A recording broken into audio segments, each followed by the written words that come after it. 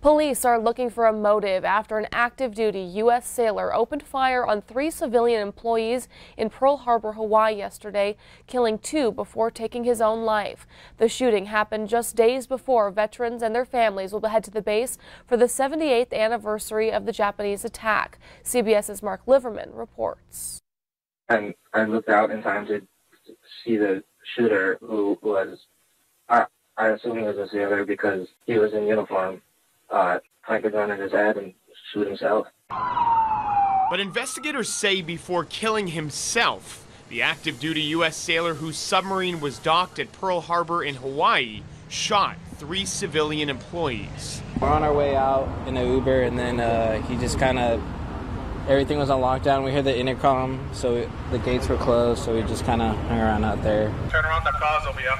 The attack happened at a shipyard just across from the Pearl Harbor National Memorial. This Saturday will mark the 78th anniversary of the Japanese bombing that launched the U.S. into World War II. Obviously, our thoughts are with the families of the victims and everyone involved. Investigators are still trying to determine how a firearm was brought in, since personal weapons are not allowed on the base. Also, Hawaii's gun laws are among the strictest in the U.S. Mark Liverman, CBS News, New York.